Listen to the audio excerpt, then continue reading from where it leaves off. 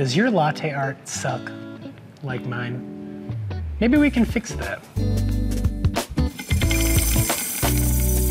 So over here we've got a prototype of what might one day become a CNC robot that pours latte art in your latte.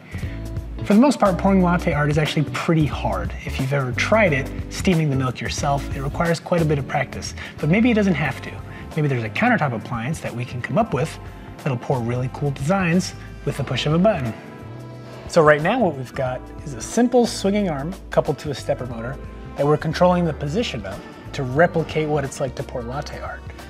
If you look online, you can actually see there's a lot of like multi-axis industrial robot arms that can do this, but we were thinking let's start a little bit simpler, kind of break it down into simple basic components and see if we can get good results from there. So here we've got a single axis kind of rotation that the milk frother sits on, and then we've got the cup that sits down here.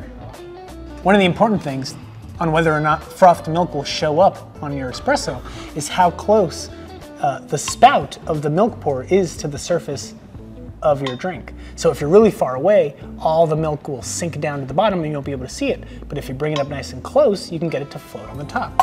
So because of that, we're going to use this simple linear rail, build a small bracket, and mount the cup onto there. We'll be able to control the position of the cup up and down, and maybe in the future, even left and right. We also probably need to be able to tilt this cup towards the milk spout. But anyway, it's a work in progress, and this is where we're at. What do you guys think about this? Let us know in the comments. Thanks for watching.